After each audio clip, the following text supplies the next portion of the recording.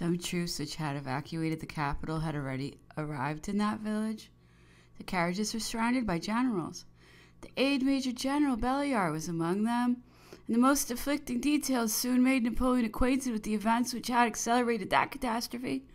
The Dukes de Treviso and Ragusa, after the unfortunate action of Fère-Champenoise, had thought only of falling back upon Paris, but they had scarcely reached Fère-Gauchet when they were attacked by the Prussian corps, which were marching by the route of Reims and Soissons. In that situation, any other troops would have been annihilated. But a passage was effected by the remains of the French army. On the morning of the 28th of March, the enemy who was in pursuit of them arrived at Meaux, and the Regency, on receiving that intelligence, felt it necessary to leave Paris. At length the Allies beheld the walls of the capital. On the evening of the 29th, no intelligence from the armies had reached Paris for 8 days. The absence of Napoleon, who was thought to be in the neighborhood of Saint-Dizier, had extinguished every hope of assistance. The departure of the Empress and her son had filled up the measure of general discouragement, and in consequence of that abrupt event, which had produced the absence of the ministers and the principal officers of the government, every branch of the public administration was involved in embarrassment and confusion. At the sight of the enemy, the rich turned their thoughts to capitulation and the poor to resistance. The working classes had called for arms, could not be supplied with them. The brave soldiers of the Duke de Treviso and Ragusa were determined, however, before they gave up the capital to the enemy, to make a last effort. A few thousand men belonging to the depots of Paris, the pupils of the Polytechnic School, and from 8 to 10,000 gallant Parisians who volunteered from the National Guard marched out to take part in the action. The whole of the force employed on that occasion did not amount to 28,000 bayonets, and yet it did not despair of making head against the enemy. On the same morning, the 30th of March, the battle began at 5 o'clock. The advance guard of Prince Schwarzenberg's corps had commenced operations by an attack on the wood of Romainville. The action was maintained with great obstinacy.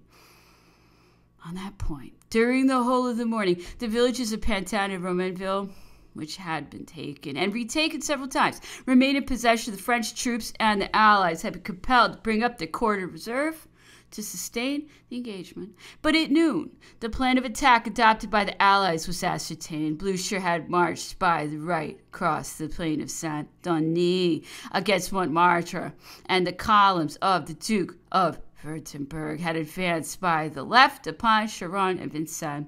From that moment, our gallant troops, surrounded on every point and hemmed in more closely every hour, had lost all hope and fought only to die in defense of their country. Prince Joseph, the commander-in-chief of the Parisian army, observing the vast number of the enemy's troops that had arrived at the foot of Montmartre, was convinced that the capitulation could no longer be deferred. He gave the necessary powers to the Duc de Ragusa and immediately proceeded to join the government on the Loire. During the intervals spent in the conferences preparatory to the armistice, we had lost our most important positions.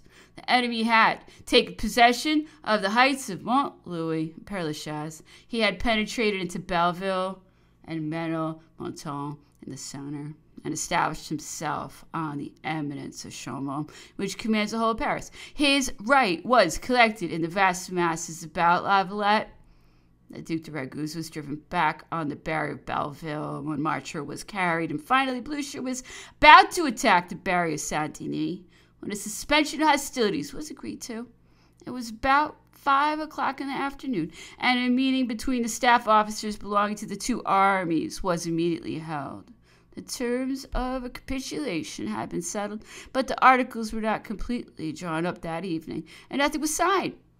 These were the communications made to Napoleon, and he dispatched the Duc de Vicenza to Paris with full powers to ascertain whether it was still possible for him to interpose in the treaty. He sent off at the same time a courier to the Empress and passed the night in expectation of intelligence. During that anxious state of suspense, Napoleon was separated only by the river from the enemy's advanced posts. The Allies had forced the bridge of Charenton from the heights of Vincennes and spread themselves over the plain of Villeneuve-Saint-Georges. The light of their bivouacs was reflected on the rising grounds of the right bank, while the corner, The opposite bank, where Napoleon was stopped with 2 post carriages and a few attendants, was protected by the most profound obscurity. At 4 o'clock in the morning, a courier dispatched with the Duc de Vicenza brought intelligence that all was over. The capitulation had been signed at 2 o'clock after midnight, and the Allies were to enter Paris the same morning. Napoleon immediately ordered his carriage to turn back and alighted at Fontainebleau.